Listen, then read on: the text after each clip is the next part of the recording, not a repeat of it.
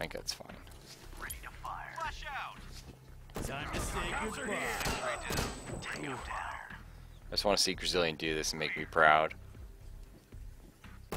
There you go. Don't worry, we got the sniper, Graz. Alright, fuck him up, fam.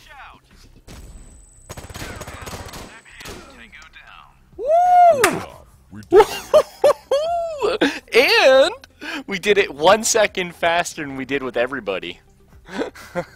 Oh, Jesus. Oh, fuck. Yeah, definitely save that replay. Oh, yeah, we can view this.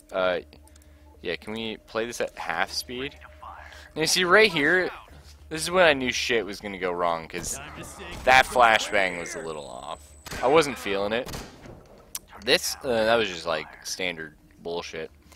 And then right here was like, this is the guy that always kills Grazillion when he comes around the corner. And you'll notice, I'm just like, I'm not going to deal with it. We're just going to have the sniper take it out. Can't trust Graz on that. And then right here, this is where things got a little special. I like this part. I went for the flash, and I'm going to pause here because you have to understand my reasoning. This flashbang, last time we went in this room, there's 3 guys here and 2 guys here. This time, though, you're going to notice a little something special. There's just 1 guy.